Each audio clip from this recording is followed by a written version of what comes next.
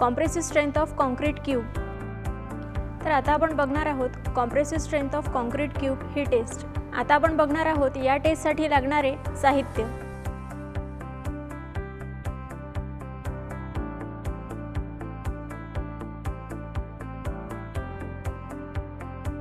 तर आता आपण प्रत्यक्ष कृती करूया।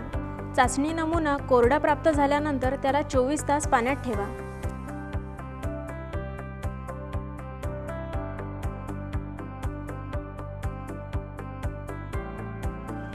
पाण्यातून चाचणी नमुना काढल्यानंतर त्यावरील पाणी पुसा।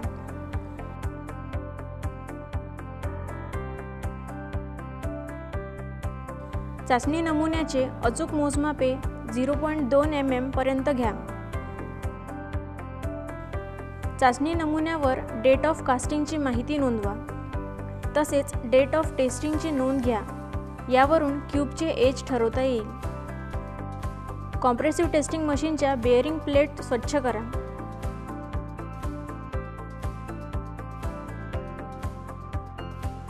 बेअरिंग प्लेटवर चाचणी नमुना मधोमध ठेवणे अत्यंत आवश्यक आहे। चाचणी नमुन्यावर सारखेपणाने 140 kg/cm²/मिनिट प्रमाणे तुटेपर्यंत लोड द्या।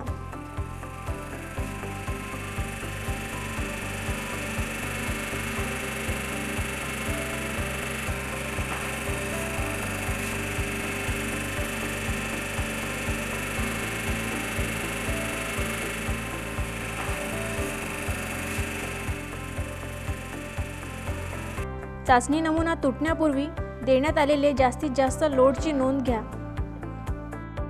Compressive strength of concrete cube काढण्यासाठीचे calculations.